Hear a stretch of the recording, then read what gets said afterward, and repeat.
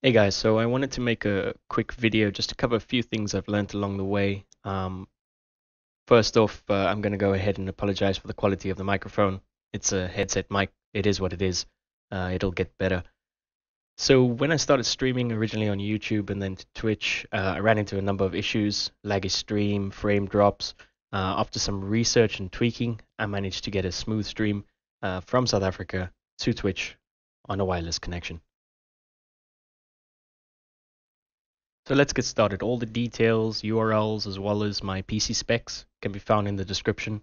I'm using a single PC stream setup at the moment. I'll go over some basic tips for improving the performance of the stream, and then I'll dive into some country-specific things. First thing you want to do is drop the output resolution to 720p. You can increase this at a later stage, but for now, drop it to 720p at 60 frames per second. By doing this, you're massively decreasing the amount of information you're sending over the internet. Because you've dropped your output resolution to 720p, you can now lower your bitrate by quite a bit. I dropped this down to about 3500. If you have really terrible internet and a really bad upload speed, keep your output resolution to 720p, drop your frames per second to 30, and your bitrate, set it at about 2500. That should get you started no matter what. And then in terms of the encoder, depending on the GPU you have, you could offload the processing onto your GPU. I have a R9390X 8 gig. I still prefer to offload the processing onto my CPU since I've managed to keep the CPU usage down in OBS. One final OBS tweak is to change the encoder preset. This is essentially the amount of time the CPU spends on each frame. Faster is better because the CPU doesn't spend as much time on all the details. The faster you set the encoder preset, the less load there is on your CPU. Because it doesn't spend as much time on the details though, you might see some weird pixelation on your screen if you have a lot of movement going on.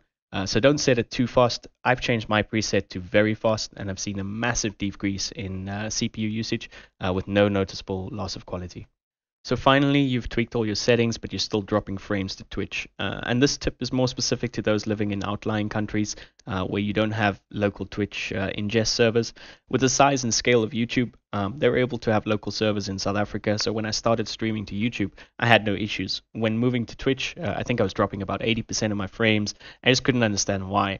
After some digging, I found that it's because of the distance between me and the nearest Twitch ingest server. Luckily, there's a local Twitch relay server hosted by Cybersmart, a fiber internet provider here.